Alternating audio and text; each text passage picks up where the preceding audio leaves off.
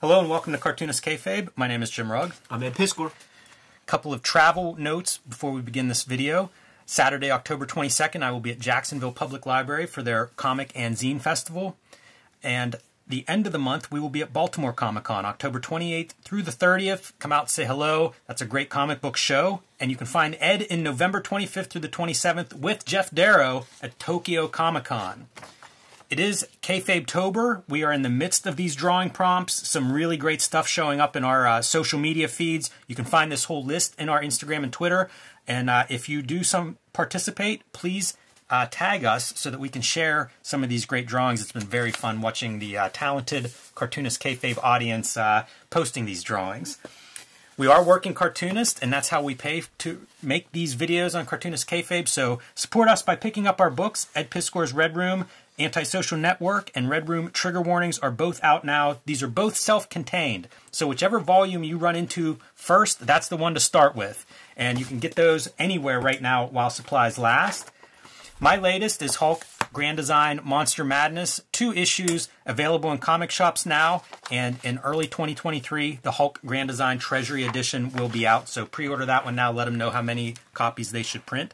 And Street Angel Deadliest Girl Alive, after a year out of print, is back on the shelves from Image Comics. 8 complete full-color stories, so add that to your Christmas list right now. Today's comic, we are going to look at the Hulk Pitt crossover by Peter David, longtime Hulk writer, and Del Keown. The perfect companion for Hulk Grand Design? Maybe not. We'll see. Del Keown was my Hulk artist, so, you know, at the time of this is 1997, whenever this book comes out. A good artist for me in terms of association with the Hulk. And, of course, Pitt was his Image book. Comes out at the end of the first year of Image Comics. A lot of delays on that book, but about 20 issues published in all. And it's funny because at this point, you don't see an Image eye on here. Pitt breaks away from Image at some point and is self-published or published under Full Bleed Studios by Del Keown. But this is how they were doing these crossovers, right? Whenever you would have X-Force and Youngblood, you'd have Rob Liefeld involved. If you're going to have Hulk and Pitt, got to bring Del Keown in. And it's kind of a good team, you know? It's a good creative team for what looks like a fun crossover. 2 monsters fighting. Page 1, panel 1, Peter David cutting promos already. Have you ever met someone and taken an instant dislike to them? And that's over top of the Pitt head? Yes. Also, I almost was fucking fully checked out on page 1, because how do you read this? How am I supposed to read this? Like, if you want me to read this, then I feel like I need to go here and end here, but you don't, because the ellipsis here continues on the next page. So I think it's this, and then you can read that whenever you want. Or not at all. Like, what does this even mean, reality? Yeah, and I like Chris Eliopoulos, but, like, I think, you know, these guys, maybe the penciler had the panel placement or something, but there's no flow to it. And I'm like, you know what? Fuck this comic, man. Dan Panosian is inking, so this is not Del Keown doing all of the artwork himself. And I make note of that because, like, overall, there's a lot of disappointment for me in this book. It's true. And you can already see it, like, in a way with the color. Yeah. I think on this spread, you can kind of see, like, this background. Yeah, the paper. Even the lettering, that reality check title. Not very good. Some ideas, like just having this kind of setup, dude. Like that's I'm on board. But this is a regression of Del Keown's art back to the days of Aircel in a certain way, man. Like with a lot of the cartooning here, he's not putting in, like, he reached a certain level of hatching and double lighting before this period, and he's never hit it again. You know, that actually makes me feel good, because I would look at his double lighting and just marvel at it. And you know what this tells me? It's really hard to do. It takes time. So that's good. There's no easy secret to it. The thing is, what Panosian does with the inks, he really flattens out the forms a lot. And that's something that Keown wouldn't do on his own. He would maintain volume and allow for the 3D of the characters, but, like, that's very, very flat. And then this is that shit that just made all the old-timers so fucking upset about the 90s artists of using the same textures on rocks and flesh. Very well said. It's a great example of it. And this should work. You know what I mean? Like, I was looking at this all week because I was mostly disappointed in revisiting this. Yeah, pretty bad. And it's like, this is what I want in a crossover. I want these characters to fight, and here we go, man. You know, a couple pages in, and that's all we're getting. They're using, like, bones and you know, from a mammoth or something. I don't know where you get a bone this size. Right. But clubbing each other with them, and yet something feels a little bit hollow. I'm imagining something like this. The draw is Del Keown, and I'm imagining that there's a lot of, like, Marvel method here. So Peter David is the also ran. Whether he's been the writer for, like, who cares about, like, you know, okay, good, you were the writer for a million years, whatever. He's the also ran, so he's got to try to make sense of this with wording, and his jokey joke shit, it doesn't cut it. It's tone deaf to the art. You know, it's a level of corny on top of this, right? Because, like, Del Keown's, like, playing for serious right there, dude. and with the dialogue and captions, it's cornball shit. It's not metal. Yeah, and what about the colors on your blood? Yeah. Like do something more. Doesn't that- I think one of them even has different colored blood. Yeah, I like, think, Pitt's a green guy, right? Green blood? I think so. Some other color. Yeah, it's almost like Marvel editorial, like, don't make it too red. Brown is the least part, though. Like, I think of wrestling magazine covers of my youth, and it's like, 'Cause they got that the red mask. is how you sell this stuff. Like, this should be such a violent thing, and with the bright poppy orange and yellows, I don't know. It's odd. And then, what the heck was that? Somebody Yeah, was exactly. dreaming that? Yeah. I have no idea what we just saw. Right, yeah, like, and it doesn't, neither Dale Keown nor Peter David read that Alan Moore book on making comics in the transition part that we talk about, because it's full stop, it's cold, and you enter here. It's only after you read the whole thing that you kind of understand what you just saw. And then I got really mad at this scene, because talk about dropping the ball. Yeah. Pittsdale University, go Pitt. I heard a lot of go Pitt in my life. Yeah. Make it Pittsburgh. Come on. It's right in front of you. It's a real place, and we could have those Pitt signs, and then I'd feel very good. Would have maybe been 1 or 2 points higher on my scale. Right. I thought that this drawing is very good. The back of the head, it feels like it's a good kid. It is a pretty good kid. Yeah, I agree. Reading Rick Jones's autobiography, his memoir, Sidekick, doing all the Hulk stuff. The Sidekick book was one of the ideas I had for Grand Design as a way to have your through line through, like, a Hulk story, and it's pretty cool, that Rick Jones part. I'm glad to see that worked in there. That makes sense. Probably not too far off timing wise either that this would be in here. It might have been a little bit earlier in Hulk continuity that this book came out, and there's storylines that go with that. But pretty fun to see that in here. I like to think of Hulk being able to hide behind a tree. Like, whenever he's stalking somebody, just this big green fucking oaf. Yes, and apparently in daylight too, by the way. But he's there to help out this kid who's having some kind of problems. At least that's, I think, the plan. Yeah, little Timmy. I don't know what's going on with this drawing, but I like this art. That feels kind of interesting. It's like a distorted Pitt thing. Yeah, the way... So maybe his, like, some kind of psychic thing, but just from a drawing standpoint. Sure. Almost feels like something you would do on a photocopier, although I don't think this was. But it has that kind of, like, weird distortion, and I like that. I love whenever somebody does a drawing thing that feels a little different. Yeah, using maybe a French curve and keeping up with it. But, like, little Timmy's some kind of, like, a psychic. He's like Billy Mooney in that Twilight Zone episode, and he's putting these guys in different realities. I think is what the deal is. You know, to play devil's advocate for poor Peter David, I like Pitt, mostly looking at it. Man, I can't tell you what that story is. No. So it's pretty... and you got the run, right? Heavy lifting. I do have it. Yeah. And it's... I can't tell you what any of the story is from that series either. Sure. But we do have this lady painting pictures of Pitt. Like, what is going on? Yeah, and right here the boy is taking command of her. So like, okay, this is effectively what we're doing right now. This is my second reading. So now, like, I know who she is from later, and I see that she's established here. But it's, like, so inelegant, like, it's unmemorable as you're reading it the first time, where you're just like, what, huh?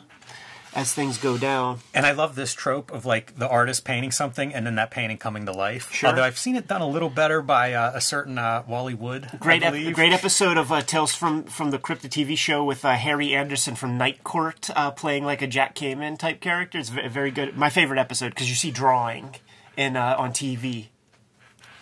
Yeah, it's really bizarre. Like, just a disjointed story. And this is in that wave whenever they're doing crossovers, Marvel.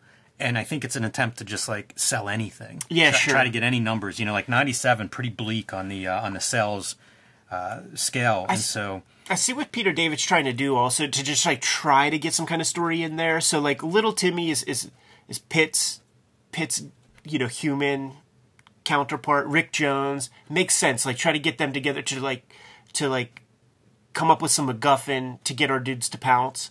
But call me simple. I would have just liked 30 pages of dudes pounding. Yeah, they're both orphans. So Timmy thinks his mom's coming, and Rick is trying to explain like that's dude, your mom ain't coming, bro. Not the way it works. The coloring is funny because what time of day is this? Right. Just bright green. You know that the concept ought to be is that the Hulk glows a little bit because of his irradiation. That's cool. And then you could get away with this. But I don't think that's true. I didn't come across that anywhere. This all like he's so good at doing the big muscle stuff, but we're gonna see some where he pushes it to a point of cartoony that's so far out. But like that, the French braid musculature stuff, he's showing off a little bit right there. He knows what he's doing. Yeah, he was very good at drawing the giant dudes, which he knew enough to do that whenever it was time to create his image book. And see when he's singing like. This would be way different, but that's very dashed. He's one of those guys that he will shit out the boring panels so that he could spend a lot of time drawing the fun one. Yes, but you pointed out the cross-hatching that's the same on a leg as it is on a rock, and I think this whole book suffers from that. Sure. Because like you see the it's not cross-hatching, but those parallel lines for your back muscles are exactly the same as, I don't know, the Sky Twilight or something like that. And you're going to see a real bad one. You lose something with that. I think probably even on the next page is this one. Because it's really like, it's speed lines, but like we've seen enough of it that I'm like, holy fuck, Panosian like flattened this out so bad, but that's not what it's supposed to be. But it's on him, so it reads that way. Yeah, right. It's supposed to be this the car being crushed together. Yeah. Or ripped apart or something. Yeah, like look at that span right there, dude.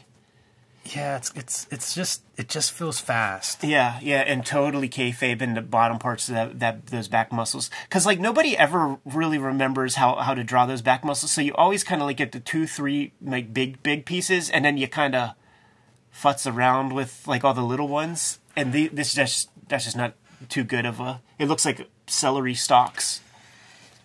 And is it weird that the light source is like the lower part of his back? Right. Yeah, dude, you're selling the monster. So this is like with the tire stuff, or did he already turn it to a ball? Because it's Chekhov's car mangle ball is established early because it plays a part in the end. And by the way, as Rick is trying to explain the fantasy of Timmy's folks showing back up, here comes his mom through the door. Okay, yeah, here we go with the bowling ball. All right. So now we are trying to get these pieces together, right? We've got Pitt kind of on one side of this campus fighting towards Timmy, and Hulk, I guess, following Rick Jones around, and the SWAT team somewhere in the middle with monsters loose on campus. I like it. That seems all right. Yeah, even the way he draws Pitt isn't the way he always would. Like, the mouth is... Like, there's room for a nose there. And that's not the best... Like, that's not Pitt.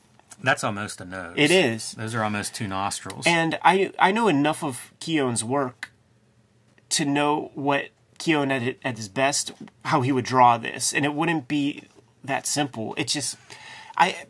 Is this like one of the last of his comics? You know, he had a bad schedule. So I don't know what the deal was. Like, if he just wasn't interested in drawing comics, but every now and then would put one out, or what the deal was. But definitely does not look as cared for as his Hulk run or the early issues of Pitt. Yeah. You know, there's something about the blandness and the color of the backgrounds, too, that just... Totally. It just doesn't land. Yeah. So, like, this ball was a car. Yeah. But that's part of the story because there's actually like a beat that made me smile and laugh. Is it whenever Hulk's making jokes about, did someone say spare? So garbage. Making bowling jokes. Fucking Peter David can't help himself, man. Yeah, I think this is a tough one for anybody. How about that for your coloring choices? I mean, maybe, you do it once to see, oh man, that could be cool. And then you see it in print and you're like, okay, I'll just never do that again. Now, if this is the second, third, fourth time that the colorist did that, shame on them. But if it's the first time, like, you got to give it a shot and see. It feels like so much of this is experimental in terms of like a new digital tool. Yeah. A lot of this coloring is stuff that you're just not going to see for very long. It's Steve Buccellato who, like, we've sung his praises. Yeah. I wonder, I was looking for like some digital, steps, somebody that's translating this stuff. But... So he might be full Photoshop himself. Because, there's weird, like, that red is so saturated compared to everything. Like, if you see this from a distance, that red stands out in a way that is unnecessary. Like, a flannel shirt is not the focal point nor subject matter of the page. This is the Hulk and Pitt, like, fighting the forest, I guess. Yeah. Emerging. Like, that would work great in live action, like, from, like, a drone shot where you just see cornfield. Right. The unstoppable force meets the immovable object kind of thing. Yeah. It doesn't feel like a lot of references being used on this comic. That's always been Keown. Like, he's never, like...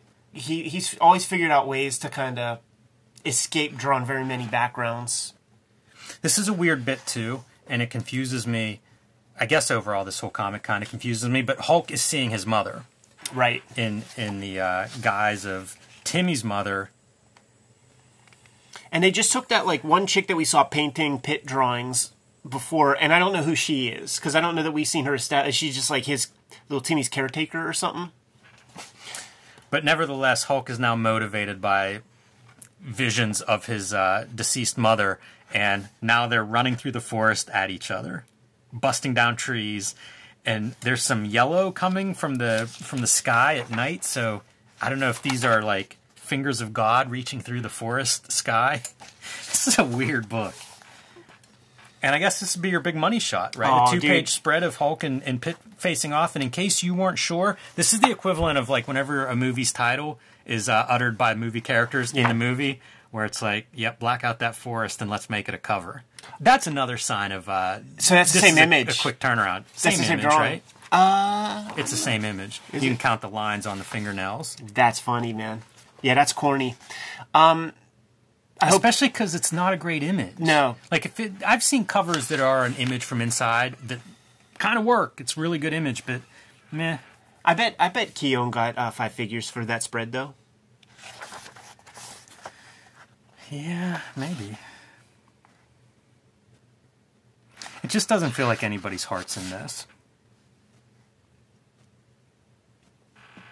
Go away or I'll hurt you.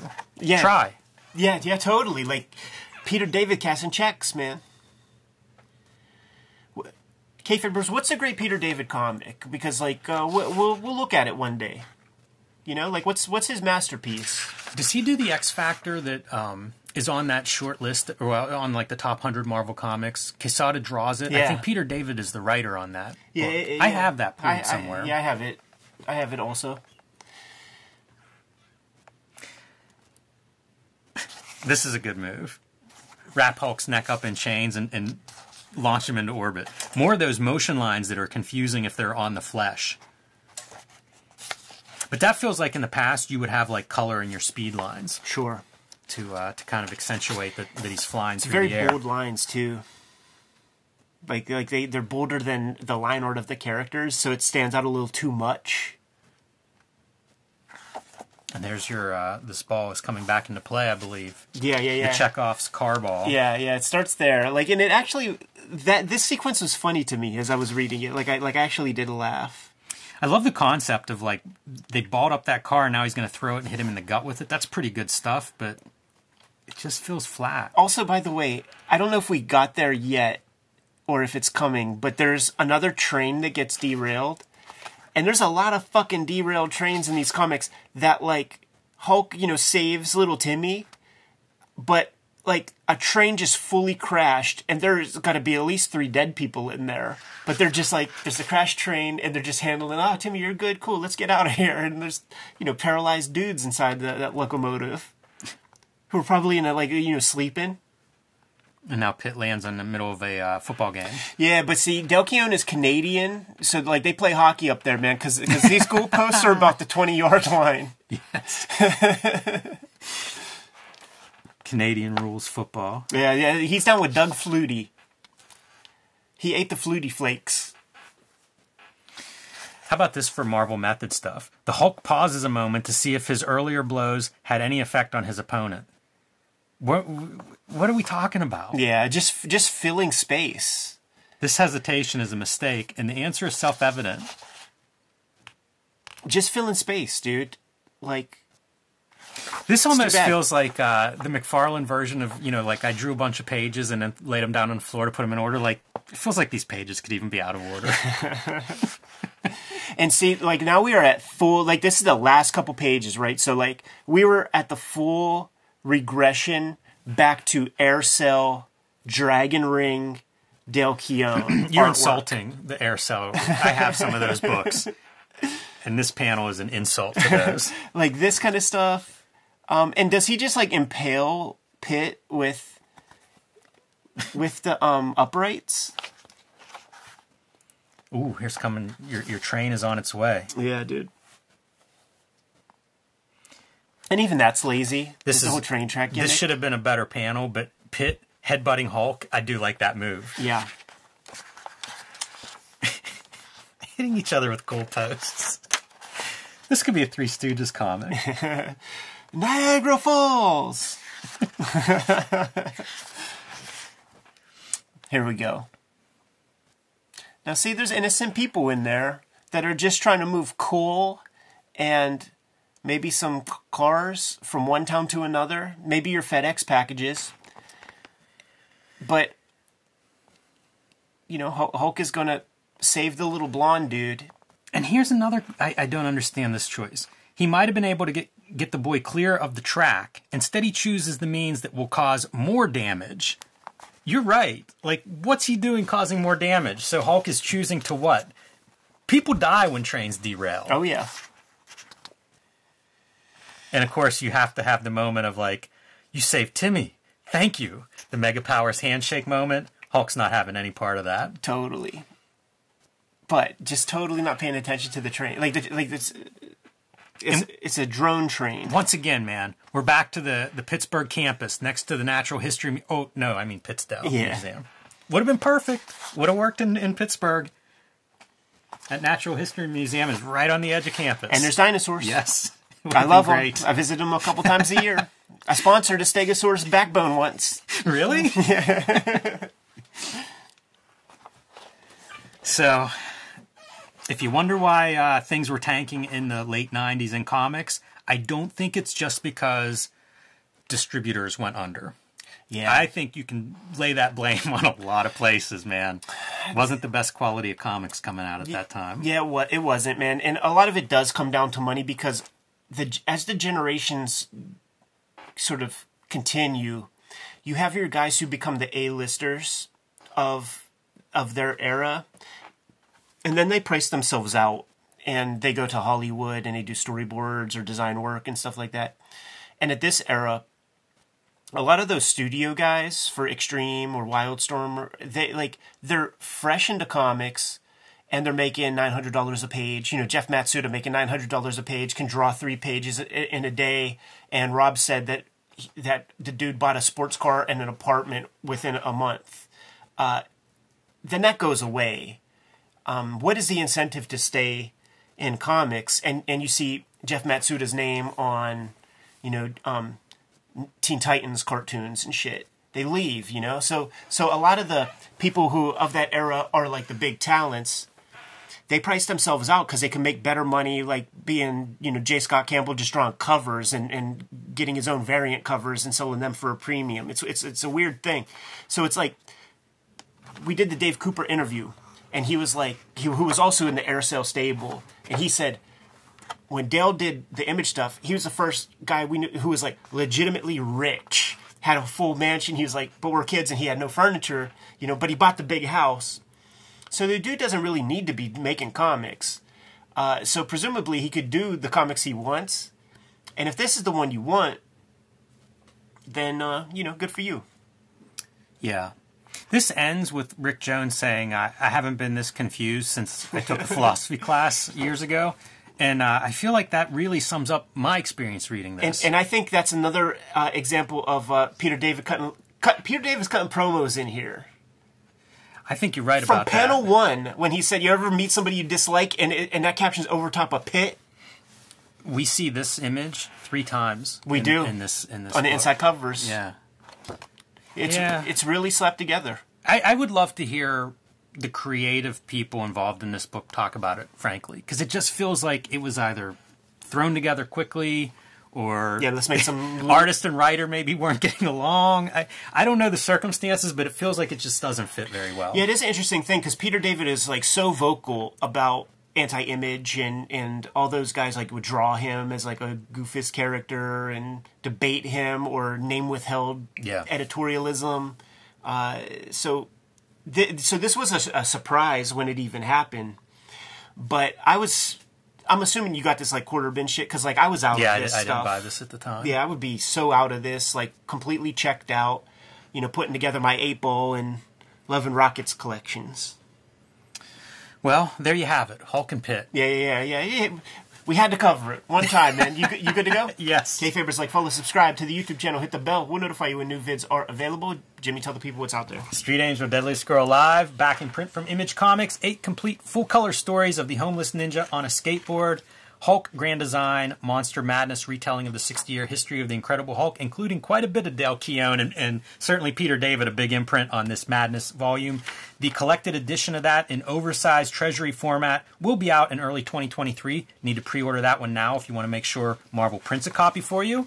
And you can join me on patreon.com/JimRugg where you can see a lot more of my comics and art. Red Room trigger warnings, Red Room the Antisocial Network. These trade paperbacks are in stores right now. Murder on the Dark Web for Fun and Profit is the name of the game. Each of these books is completely self-contained, collects 4 issues of Red Room comics, and each contains more than 70 pages of extra content in the back of each, making them each unique. You can hit up my Patreon and support the comic and my work that way because I'm serializing new stuff there before it hits print. And for $3 you could get more than 300 pages worth of comics, like literally a penny a page. Hit up my link tree in the description below. You could get to those destinations. What else do we have out there, Jimmy? Subscribe to the Cartoonist Kayfabe newsletter at the links below this video. You can also find Cartoonist Kayfabe t-shirts and merchandise at the links below this video. Another great way to support the Cartoonist Kayfabe channel. Given those marching orders, we'll be on our way, Jim. Read more comics.